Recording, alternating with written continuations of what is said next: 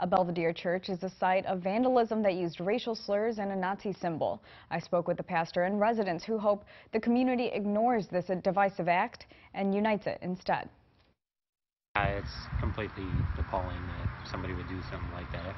Belvidere resident Jack Clem is referring to the derogatory vandalism on the Zion Lutheran Church in Belvidere. It's always shocking. You don't want to see anything like that anywhere, not just on a church building, but on any building in a community. Pastor Scott Stolberg believes the vandals struck overnight. The church's daycare director notified the church's property manager first thing in the morning.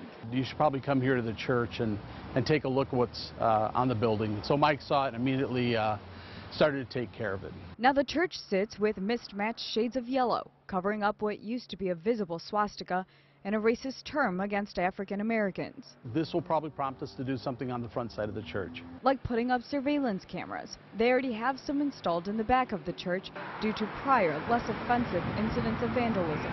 Obviously negatively affect community, but hopefully that, not everybody is like that and don't, look negatively on the community. Clem heard about what happened from his 14-year-old daughter and says he hopes the community can learn from the situation and come together.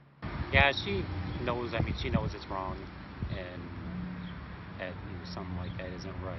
I hope people rally together to say, this isn't something that's okay. The church holds a community meal every second Wednesday of the month at 5. Tomorrow, Pastor Stolberg invites everyone, including those outside of the congregation, to join. He hopes to have positive discussion about the incident.